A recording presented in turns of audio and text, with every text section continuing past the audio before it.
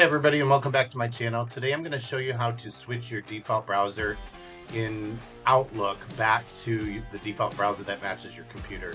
Several weeks ago, Microsoft made a change in their updates and it switched back the default link handling so that when you click a link in your email, now it opens back up in Edge, which caused quite a few problems with some of our staff. So I'm going to show you how to switch that back to the default browser for your computer. So if you're a Chrome user, it'll open in Chrome. If you're a Firefox user, it'll open in Firefox, etc.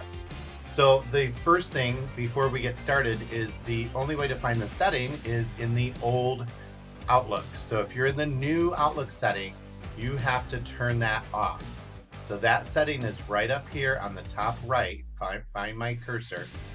Make sure that is toggled off. If you're in the new view, when you turn it off, it has to restart Outlook. So it'll take a hot minute, but then you should be booting back up into the old Outlook view. So from there, we can find the settings. If you go up to File, open that up, and it's almost all the way down to the bottom, it's Options. If you click Open your Options, this is the spot where we're gonna find our settings. So you're gonna find the Advanced bar right here, click on Advanced, and right about in the middle is where Outlook settings are for your hyperlinks. So you see that Microsoft changed mine back to Edge, and I was not happy with that at all. So I'm going to open that up and change it to the default browser. That will tell Microsoft to send any links into the browser of my choice that I have set for my computer.